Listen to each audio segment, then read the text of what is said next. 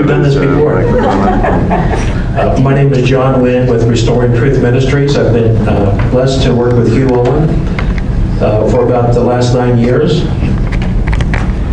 And this morning we're going to be speaking about the historical consequences of evolution theory. But let's begin with a prayer, please. In the name of the Father, and the Son, and the Holy Spirit. Heavenly Father, we ask that you send the Spirit of truth to be with us all today as we begin to delve into the deceptive science that has been so effective in leading millions inside and outside the church into believing in the lie of evolution. We also ask that you be with us as we start to explain more fully the impact of Darwinism inside the church and outside the church. So we just ask that this makes an impression on us and makes us realize the importance for standing for truth going forward. Hail Mary, full of grace, the Lord is with thee. Blessed art thou among women, and blessed is the fruit of thy womb, Jesus. Holy Mary, Mother of God, pray for us sinners, now and at the hour of our death. Amen. In the name of the Father, the Son, the Holy Spirit. Amen.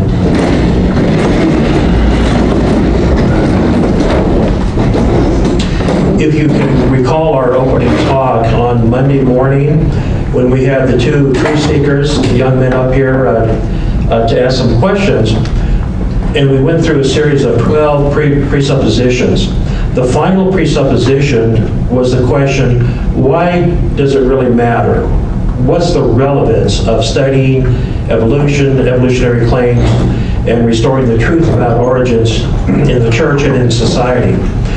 We will answer that question with 4 lectures, 2 today and 2 tomorrow.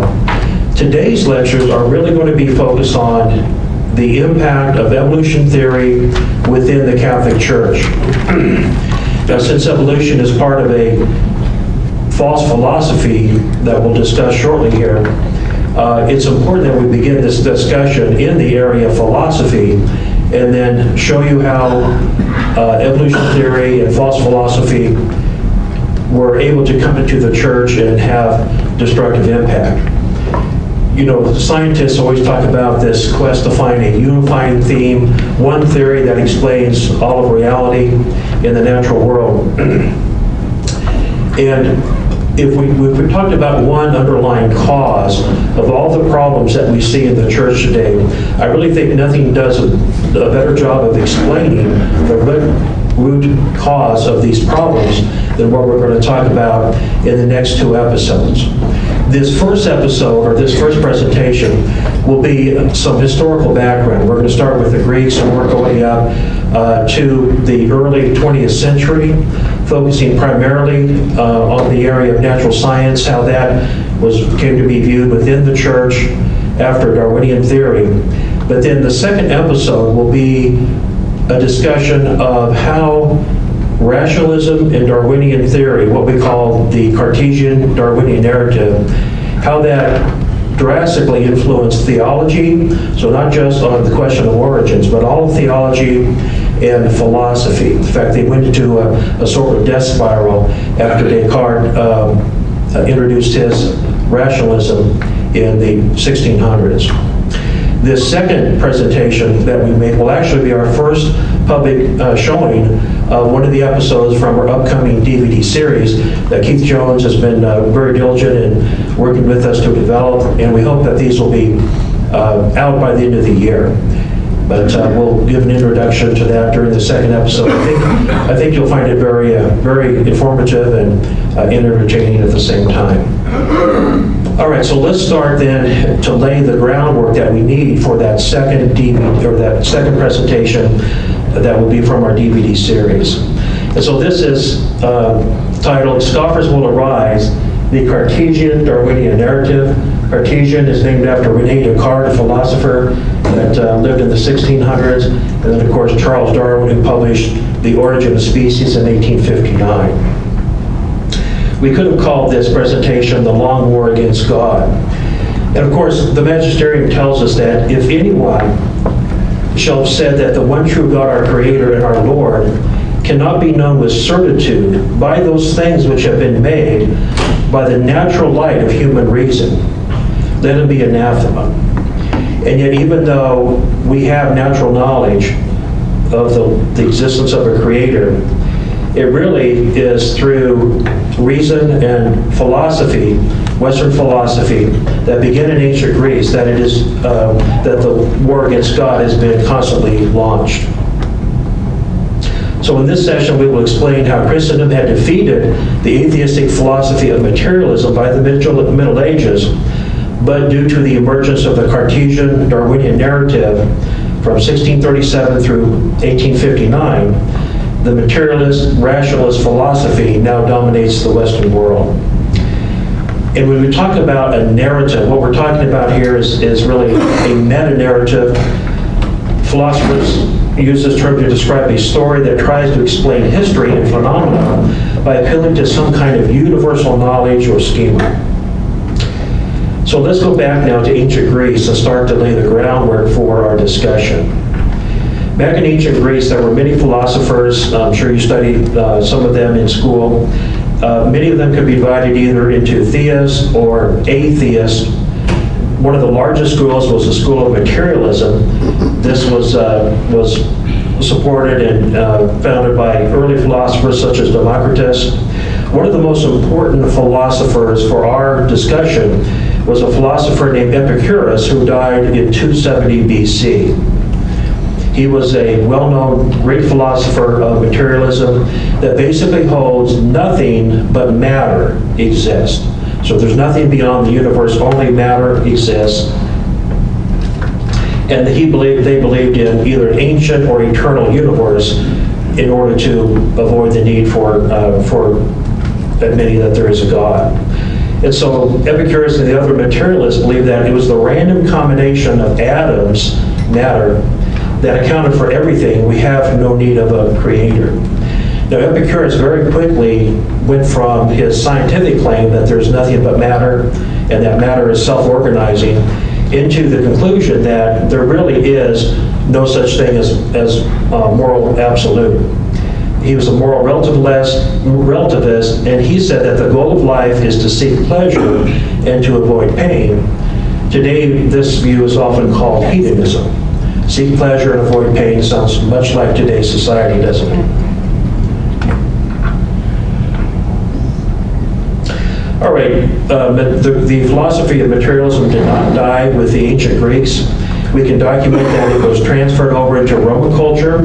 The most notable materialist philosopher in Roman culture was Lucretius, who died just shortly before Christ was born. And the addition to materialist theory that Lucretius really needs to be recognized as adding is that he further developed the concept of how this matter might have produced all the living things that we can observe. And so in his poem on the nature of things, you'll read a description that very much sounds like Darwinian theory, some 19 centuries before Charles Darwin actually published. So he wrote in On the Nature of Things, "Many races of living things must have died out and been unable to beget and continue their breed. For in the case of all things which you see breathing, either craft or courage or else speed has from the beginning of its existence protected and preserved each particular race. But those to whom nature has granted none of these qualities would lie exposed as a prey until nature brought that kind to utter destruction." So really, Charles Darwin added very little to this concept. Of course, we have the addition of mutations as a claimed mechanism of evolution in the early 1900s that Pam will discredit shortly. But really, this concept of natural organization of matter and then the survival of the fittest really goes back to Lucretius, if not even further. And of course, the ultimate question is, where did man come from? Lucretius also answered that in his writings. He wrote that the earth herself has gotten and keeps the name of mother, since she of herself gave birth to mankind. All right, well, with the emergence of Christianity, this led to a strong rejection of materialist philosophy by the church fathers. We read in Scripture also that Paul engages the materialists or the Epicureans in Athens, and we read this account in Acts 17:18. Many of the church fathers also wrote against materialism, including St. Jerome, St. Augustine, and Lactantius, who wrote the following. He said, "I cannot be prevented from again showing the folly of Epicurus, for all the ravings of Lucretius belonged to him." So these fathers knew exactly who the influential materialists of the age were. "For all the ravings of Lucretius belonged to him who, in order that he might show that animals are not produced by any contrivance of the divine mind, but by chance, said that in the beginning of the world innumerable other animals of wonderful form and magnitude were produced, but that they were unable to be permanent because either the power of taking food or the method of uniting and generating had failed them. It is evident that he wished to exclude the divine providence through his writings." So here we don't even see a moment of considering seriously the claims that natural processes can account for everything. It was very clear to the fathers and to the magisterium in the early centuries that this was simply a philosophy put forward to deny the Creator. Well, for the next 10 centuries, materialism was largely held at bay because of Christianity. And in fact, the relationship of faith and reason held by the early churchmen wasn't formalized in a detailed philosophy, but still it was summarized by Boethius, saying that as far as you are able, join faith to reason. And St. Augustine's motto, understand in order to believe, believe in order to understand. Well, these thoughts of this philosophy further developed. We get to the philosophy of the Middle Ages, and really the peak of Catholic philosophy is called the period of high scholasticism, which occurred in the 13th century. And of course, St. Thomas Aquinas was the leading scholastic of his time and remains so. And really, Thomism was a remarkable achievement in many ways. One of the fundamental principles or beliefs of Thomism was the notion that truth cannot contradict truth. In other words, this means that truth in all domains, natural science, theology, and philosophy, was all in harmony and supported the Christian worldview. This actually gave rise to search for knowledge in all domains and led to advancements in all fields, including natural science, which is quite counter to what you often hear today. Theology, though, was recognized as the queen of the sciences, as some things could only be revealed by God. However, each area of study was recognized to properly have its own method of study. Well, this period of high scholasticism did not last long following the death of St. Thomas. Most historians of philosophy would mark the end of the high scholastic period with William Ockham, who died in 1347. And then we see a continued deterioration as we move toward the Renaissance in the 15th and 16th centuries. Part of this was due to a revival of the classic Greek scholarship, the Greek philosophers, due to new and better translations of their work. And so we start to see a downward spiral and confusion enter into the domain of philosophy during this period. So for example, this was facilitated by the by the reintroduction of the work of Lucretius in 1417 into Europe. And then in 1473, Lucretius's work was printed and became an ongoing source for Epicurean ideas in the West. In 1431, the 3rd century work entitled Lives of the Eminent Philosophers was translated and provided the details of Epicurean philosophy. So combined with this confusion and this alternative view of things that comes through philosophy, then of course in the 1500s we have the Protestant revolt that elevated man's reason above the authority of the magisterium and further opened the way for Enlightenment philosophy. So what we have then by the year 1600 is broad skepticism. We have multiple different views of reality from the area of philosophy. Now we have division in the West between Catholics and Protestants. So a broad skepticism emerged and philosophers begin to question, is there such a thing as truth? And one of the influential works of the age was from a French philosopher, Michael de Montaigne, who wrote in a work called An Apology for Raymond Sebon. And he asked the question, is it within the capacity of man to find what he is looking for? Has that quest for truth, which has kept man busy for so many centuries, actually enriched him with some new power or solid truth? And in this work, he compared the varying opinions among dozens of philosophers from the Greeks on concerning topics such as the existence of the soul, its composition, and location. And then at the end of the work, after he goes through presenting all these different opinions, he concludes. He says, there is a plague on man, his opinion that he knows something. Man is indeed out of his mind. He cannot even create a flesh worm, yet he creates gods by the dozen. And he talked about the term skepticism. He said skepticism can best be conceived through the form of a question, what do I know?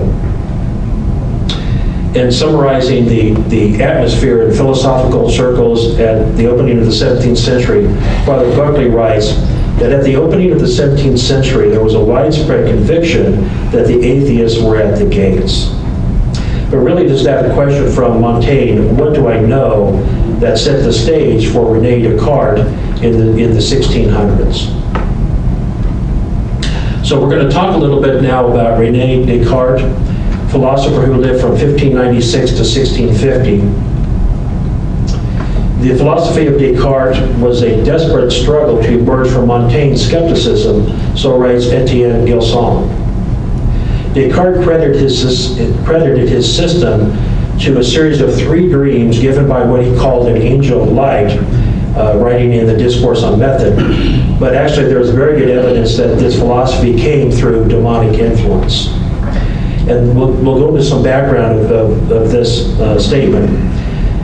Late in the year 1619, Descartes was a soldier wanting to be a philosopher in the army. And he spent the winter in quarters near Ulm, which is part of modern-day Germany.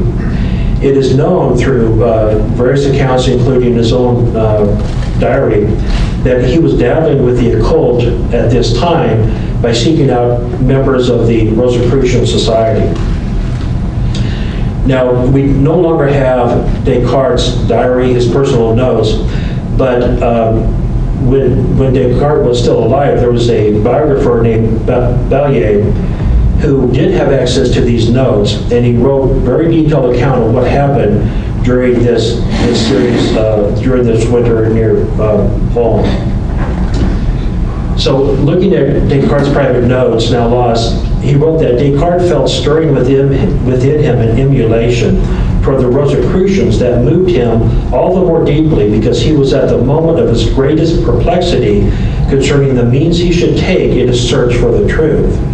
Descartes actually, when you read his writings, it's at least on the surface sounds like he had a sincere intent to restore truth and combat the skepticism that was emerging. But if we look at his philosophy, it really was enormously destructive. And again, I'll explain why there's reason to believe this is demonically inspired. So this is during the winter of 1619, and Descartes had dreams, 3 dreams on the evening of November 10th. An acquaintance that he simply referred to as the genius heightened in him the enthusiasm which had been burning within, and this individual told Descartes that he would have dreams that night to guide him. And in fact, Descartes did have 3 dreams, and the so-called Spirit of Truth appeared and presented Descartes in the dream with this question: which path shall I follow in life? Descartes believed that the Spirit came to open for him what he called the treasure of all the sciences. Ballier wrote that the Spirit descended upon him and took possession of him. Descartes' path was really decided from that night on, and what emerged was what Descartes called his universal mathematics. His stated attempt was to eliminate skepticism, as I mentioned, resulting from the philosophical approaches that produce varied results and therefore only probabilities that the truth was known. Descartes had a very intense mathematical background and training. He developed analytic geometry, And so his aim was to develop a new philosophy that approached the subject of philosophy in the same manner used to solve mathematical problems. The concept of this universal mathematics was to reject all such mere probable knowledge and to make it a rule to trust only what is completely known and incapable of being doubted. His system is commonly known as rationalism. Rationalism basically asserts that there cannot be anything that exceeds the power of human reason to comprehend. And as we mentioned in our opening talk of the conference, so what happens if we really decide to reject anything that we can't fully understand? What happens to the belief in miracles, in prophecy, in the creation, in the incarnation, to the resurrection? All these must somehow be explained away rationally by the rationalists who cannot comprehend the power and providence of God. Rationalism resulted in the tragic separation of faith and reason. To Descartes, reason was supreme. He wrote, "I have faith in the teachings of the church, but I simply bracket all that out. It is in the realm of religious sentiment and emotion, whereas my universal science is in the realm of reason and knowledge." So not only did he divide faith and reason, he's elevating reason above faith. He also wrote, "I've always considered that the two questions respecting God and the soul were the chief of those who ought to be demonstrated by philosophical rather than theological argument." So not only is he now elevating philosophy above theology, he's going to use philosophy to come into the domain of theology and tell the theologians of the church really what is reasonable to believe and what is not reasonable to believe. Subsequent secular philosophers strayed from the universal mathematics, but the separation of philosophy and theology remained, which is why Descartes is usually called the father of modern philosophy. So after Descartes, theologians had less and less to say in the discussion among Europe's intellectuals about the existence of God, the afterlife, and morality. By 1650, when Descartes died, rationalism had already infected many universities and intellectuals in Europe. Now, this whole brief summary of what happened during this period is not new to the church, of course. In Faith and Reason, Pope St. John Paul II explained that as a result of the exaggerated rationalism of certain thinkers, there emerged eventually a philosophy which was separate from and absolutely independent of the contents of faith. What for patristic and medieval thought was both in theory and practice a profound unity was destroyed. All right, now there are many, many aspects to Descartes' philosophy that deserve detailed discussion, but given the topic of this conference, we're going to focus on how his view, his rationalistic view, started to impact natural science over a period of decades and really centuries. Now, one of the more important works of Descartes that was not published during his lifetime due to his own decision was called Le Monde, or the World. It basically reduced God's role to one of flipping on the switch and walking away, very much a deist type view of the world. And it's very interesting to read what is said in the World, and we start to understand why he chose not to publish. He wrote that from the first instant of their creation, small particles of matter continue moving thereafter in accordance with the ordinary laws of nature. Even if we suppose that God creates nothing more than what I have said, and even if he does not impose any order, the laws of nature are sufficient to cause the parts of this chaos to disentangle. It's nothing more than Lucretius and Epicurus, right? Self-organizing matter. And arrange themselves in such a good order that they will have the form of a most perfect world. He got more specific. Nature alone is able to untangle the confusion of the chaos. And he made very specific. By nature here, I do not mean some deity or some sort of imaginary power. Rather, I use the word to signify matter itself. The rules by which these changes take place I call the laws of nature. God will never perform a miracle in the new world. He wrote this in context of a make-believe world in order to avoid being excommunicated, a common trick of the philosophers.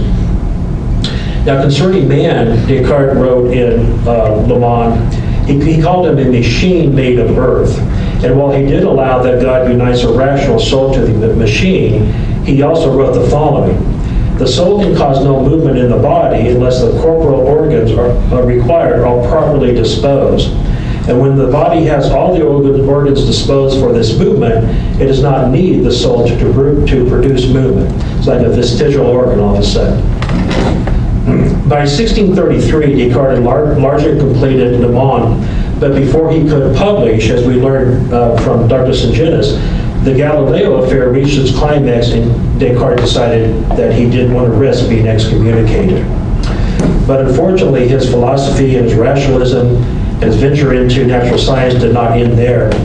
For he started work on perhaps his most famous work, The Discourse on Method, which was published in 1637. And his hope was that it would be less likely to trigger examination, but in that writing, he wrote the following that really marks the debut of the Cartesian part of the Cartesian Darwinian narrative. So this is what he wrote. He said that it is certain that the action by which God now preserves the world is just the same as that by which he first created it. By this means alone, all things which are purely material might in the course of time have become such as we observe them to be at the present. And their nature is much easier to understand when we see them coming to pass little by little in this manner than were we to consider them as all complete to begin with. So what does he mean all complete to? He's talking about creation. So he's proposing an alternative method, a way to think about everything we see, the life, the universe, as coming about little by little over periods of time, rather than being created by God during the 6 days of creation. Now, let's compare Descartes' statement here with the prophecy. Hugh talked on this briefly yesterday, that is contained in 2 Peter 3:3-6. So in 2 Peter, we read, "In the last days there shall come scoffers with deceit, walking around according to their own lust, saying, where is his promise or his coming? For since the fathers slept, all things continue so from the beginning of creation. For this they are willfully ignorant of that the heavens were before, and the earth out of water and through water, consisting by the word of God." So the earth and the universe did not come about through natural processes. It came about through the word of God during the 6 days of creation. So we see a very close parallel here to what is said in sacred scripture and what Descartes put forth in 1637. Both of these describe generally what is described as gradualism or uniformitarianism in science.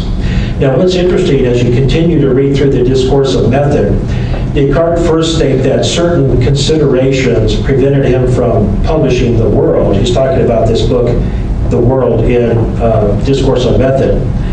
So he's saying, well, I couldn't do it because I couldn't publish because I didn't want to be excommunicated. But then he lays out the future path, the future agenda for other rationalists that would follow.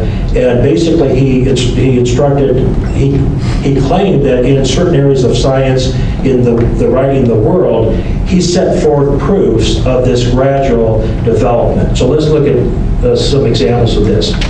So basically, the uniformitarian program is laid out in the Discourse on Method. So for example, in cosmology, explaining or what he claimed to have demonstrated in The World, he wrote that he demonstrated the greatest part of the matter of which this chaos is constituted must, in accordance with these laws, dispose and arrange itself in such a fashion as to render it similar to our heavens. In the area of geology, he said, from this point it came to speak more particularly of the earth, showing how the mountains, seas, fountains, and rivers could naturally be formed in it, and how the metals came to be.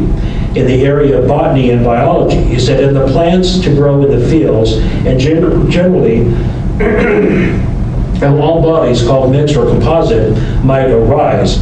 From a description of inanimate bodies and plants, I passed on to that of animals. And he said, particularly to that of men. But since I had not yet sufficient knowledge to speak of them in the same style as the rest. Notice he says, I had not yet found that, but he's insinuating that the evidence is there. Since I had not yet sufficient knowledge to speak of them in the same style as the rest, that is to say, demonstrating the effects from the causes and showing them from what beginnings and what fashion nature must produce them, I contented myself with supposing that God formed the body of man altogether like one of ours. All right, so from this beginning, this introduction of the Cartesian narrative, Darwinian narrative, we see that in the year 1830, we have the first very detailed description put forth of how uniformitarian principles may have actually formed what we see in the area of geology. This was put forth by Charles Lyell in his Principles of Geology. And notice the parallel here as far as the background assumption Lyell comes to or presents his readers. He wrote that the value of all geological evidence must depend entirely on the degree of confidence which we feel in regard to the permanency of the laws of nature. Their immutable constancy alone can enable us to reason. The uniformity of the plan being once assumed, events which could have occurred in the most distant periods will be acknowledged, and the deficiency of our information respecting some of the most obscure parts of the present creation will be removed. And of course, in the area of biology, Charles Darwin, who lost his faith in large part by reading Lyell when he was on his voyage on the Beagle, explains in The Origin of Species that the whole history of the world, although of a length quite incomprehensible by us, is a mere fragment of time compared with the ages which have elapsed since the first creature. It's also important to notice that Darwinism itself involves the application of uniformitarian principles to biology as it extrapolates presumed evolutionary processes back to the beginning of life in some warm little pond. So in this manner, the special creation of man and the animal kinds are attacked without directly challenging sacred scripture. He wrote that we may feel certain that the ordinary succession by generation has never once been broken, and that no cataclysm has desolated the whole world. So again, denying the reality of teaching of scripture, and as well as the flood. So we see impacts in geology, in biology, and of course the Big Bang model, which we'll have a presentation on this afternoon, also tries to extrapolate purely natural processes to explain the beginning of the cosmos, the very claim going all the way back to Epicurus that the universe is self-organizing. Now it's very interesting when you talk with most Catholics, even with Catholic teachers at the college level, very, very few know about the Cartesian Darwinian narrative. My daughter went to one of the more conservative Catholic colleges, got a degree in philosophy and theology, and I asked her, did you ever study Descartes? Oh yeah, we studied Descartes. And I asked her about this thread of thought that came out of his writings. No discussion at all. That's really tragic because actually secular philosophers for more than a century have capitalized on this relationship and celebrated the Cartesian Darwinian narrative. For example, philosopher John Dewey, who we'll talk about extensively in one of the lectures tomorrow, he wrote the following in 1909 in a work called The Influence of Darwin on Philosophy and Other Essays. He said that when Descartes said the nature of physical things is much more easily conceived when they are beheld coming gradually into existence, the modern world became self-conscious of the logic, which is uniformitarianism, that was henceforth to control it. The logic of which Darwin's Origin of Species is the latest scientific achievement. Well, why is this statement, particularly by John Dewey, so important? Because he was a leading humanist at the turn of the 20th century and is still called the father of American education. He brought the narrative into public school classrooms so whole generations could be converted to atheism. Again, we'll talk about this for an entire period tomorrow. So this, when you look at this statement that Dewey intended to convert whole generations, it's a very ambitious statement, no doubt, to think that a nation that had such a strong Christian foundation could be led astray. But let's ask ourselves, if this was in fact his intent, what could stop a like-minded educational establishment from achieving that aim? Would it be the scientists that would be there to refute Darwinism? The answer is no. Going back to polls as early as 1914 in the United States, these polls show that leading scientists were already converted to Darwinism and the narrative, just as they are today. In the National Academy of Sciences today, for example, 95% of the biology arm of the NAS consists of avowed atheists. Well, what about the church itself, the Catholic Church? Well, we will see tomorrow that in two encyclicals, one in the 1920s, one in the 30s, the church did object specifically to the approach of education being adopted in the United States, but it really had very little impact. In part, this was because the Catholic scholars were already themselves Darwinists and many were rationalists, and so the protests against U.S. education denounced the fruit, which was the humanistic indoctrination, but they did not address the root, which was the narrative itself. This was a tragic mistake that departed from the instructions already given by the magisterium telling us how to address false claims in natural science. Well, what were these instructions? It comes from the 1893 encyclical Cartesian Deus, where Pope Leo XIII set forth the following instructions, just as rationalistic science was coming in to attack claims of reliability in Scripture and multiple church doctrines. He addressed both the clergy and scientists in this encyclical. First, relating to biblical scholars, he said we have to contend against, not forfeit the domain, we have to contend against those who make an evil use of physical science, minutely criticize the sacred books in order to detect the writers in a mistake.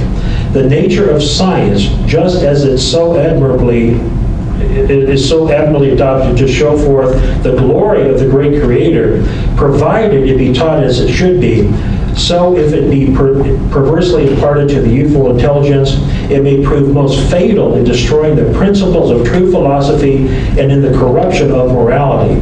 Hence, to the professor of sacred Scripture, a knowledge of natural science will be of very great assistance in detecting such attacks and in refuting them. So he didn't just say, oh, well, we'll just go over to the narrative, we can turn over the 6 days of creation and go to this Darwinian explanation without any problem at all. No, he said we need to learn the science, we need to engage in this battle. It wasn't done. Secondly, to this Catholic scientist, he wrote, to undertake fully and perfectly and with all the weapons of the best science, it is an enterprise which we have a right to expect the cooperation of all those Catholics who have acquired reputation in any branch of learning whatever.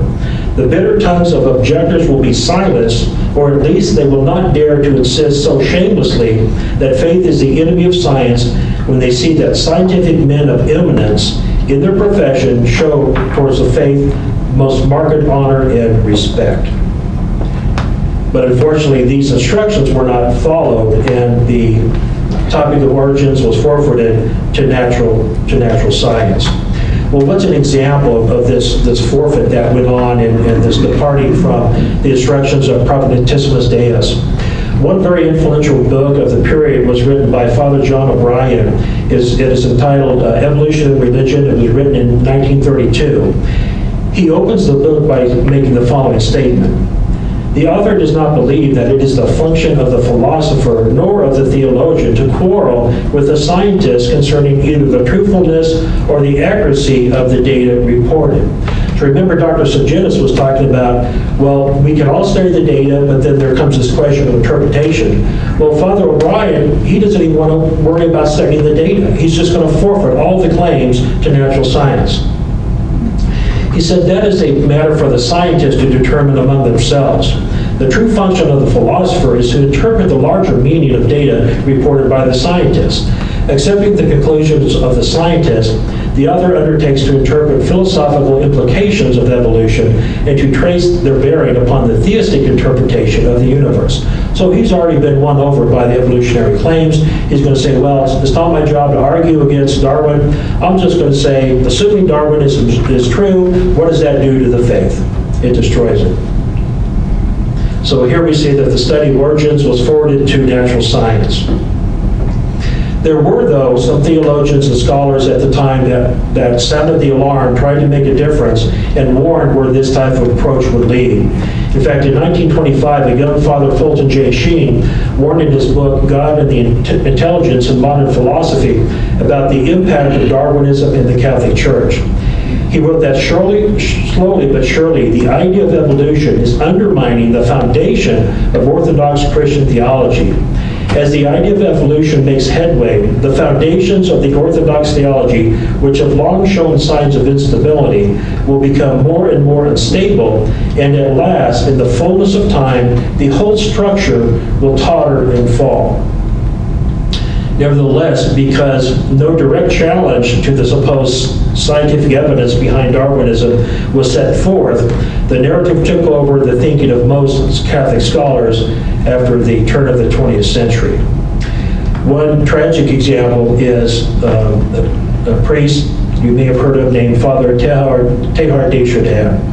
We want to talk a little bit about him because more than anybody else, it was de Chardin that brought this evolutionary thinking into Catholic theological circles.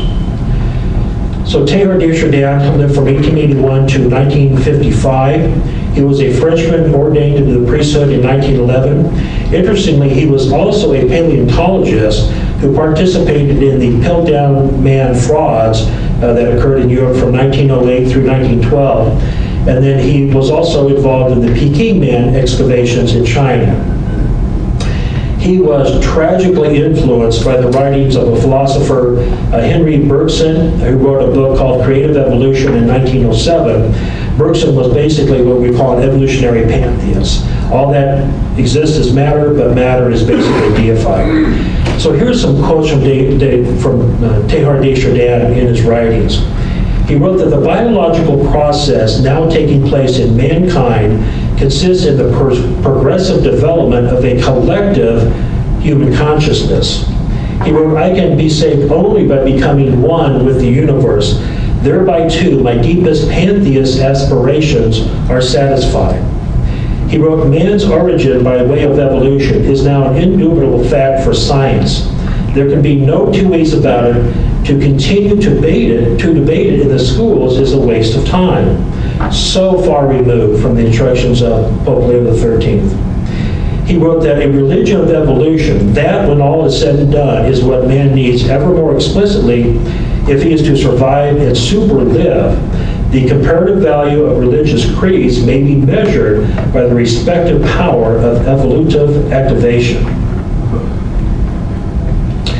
De Chardin's real goal was to usher in a general convergence of all religions in which evolution would be the central doctrine. We're almost there, aren't we? Listen to these words. Is evolution a theory, a system, or a hypothesis? It is much more. It is a general condition to which all theories, all hypotheses, all systems must bow. Does that include theology? All systems? Yeah. In which they must satisfy henceforth if they were to be thinkable and true. Evolution is a light illuminating all facts, a curve that all lines must follow. Well, even though his works were banned from Catholic institutions after they were written, they nevertheless had enormous influence. Teilhard was the reason that Humani Generis was issued in 1950, but nearly all scholars and scientists ignored the call to look at the evidence because they were already Darwinists. Today, polls show that de Chardin is actually the most influential person on the New Age movement, and he is honored by humanists as well. The general convergence of religion is well advanced. Well, it's very interesting to ask, as with Descartes, what was the basis? Was it simply his reasoning through the reading of Bergson and others that brought him to this type of evolutionary pantheism? we're really given very clear insight into this question in Desjardins' final major work, which is called The Heart of Matter. And he explains that from a young age he was fascinated with matter and sought a continued and increased contact with the cosmic in the solid state.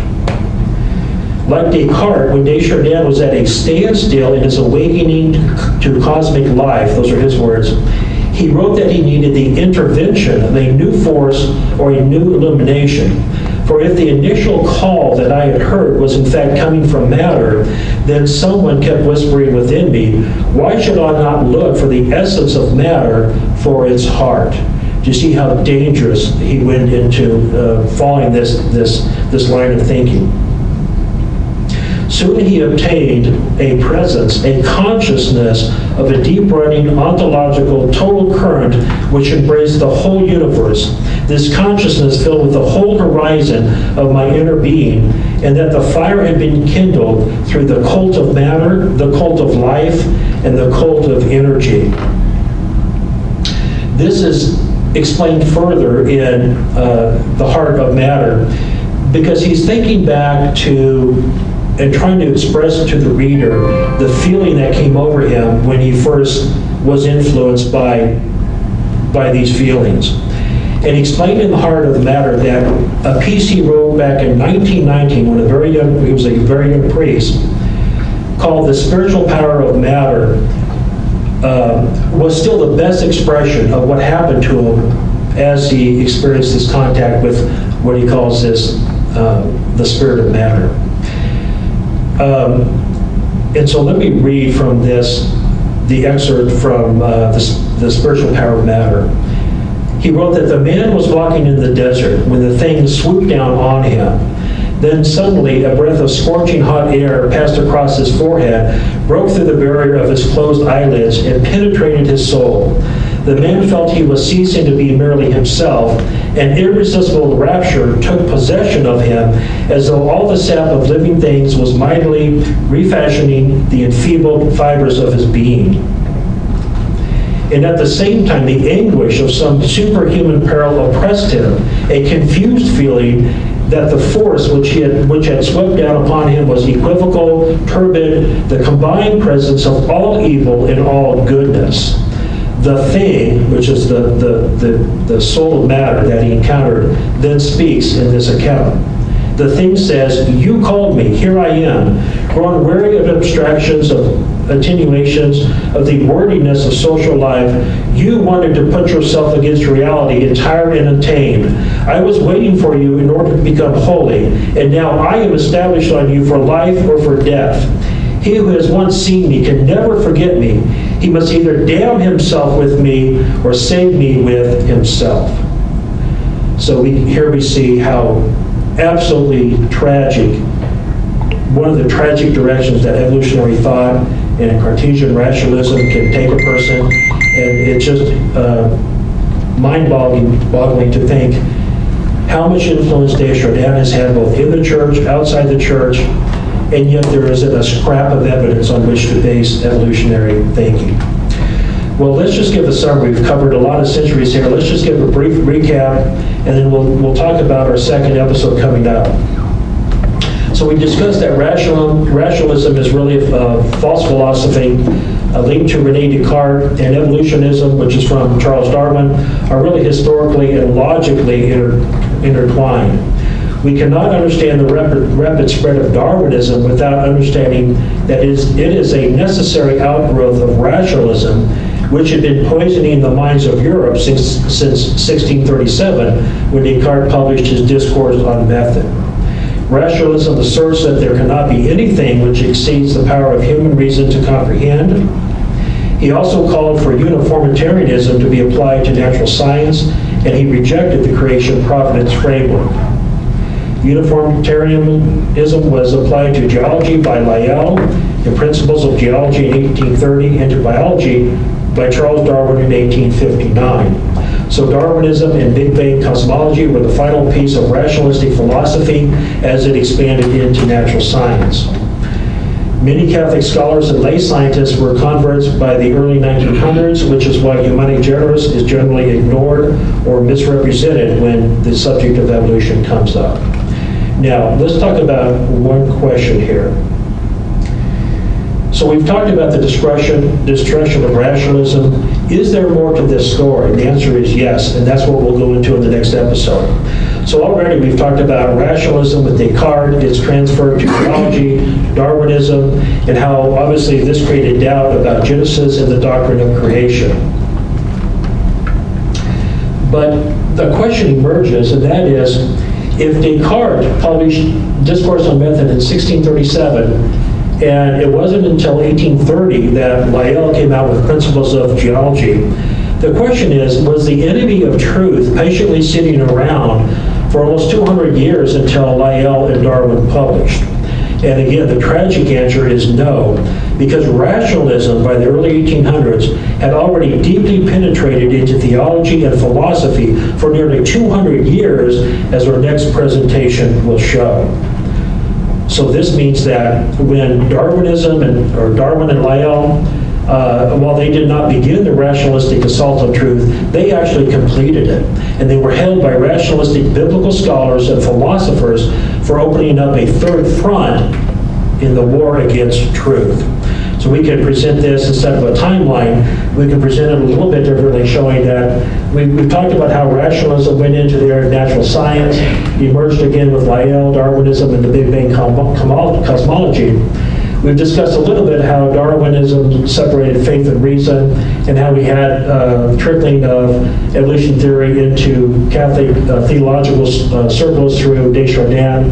But we're going to talk about much more in the area of theology and philosophy, and how this line of thought continues until this day and is extremely destructive, and really, I believe, accounts for almost all the errors that we're hearing and problems we're seeing in the church today. All right, let's close with a prayer, please. In the name of the Father, and of the Son, and the Holy Spirit. Heavenly Father, we thank you for this opportunity to get together and to discuss what has gone wrong. As we transition now into our second presentation shortly, we ask that you send the Spirit of truth and let us understand what is at the source of all the error that we're seeing inside and outside the church today. This we ask in Jesus' name. Amen. Glory be to the Father, and to the Son, and to the Holy Spirit. Amen. In the name of the Father, and the Son, and the Holy Spirit. Amen. Okay.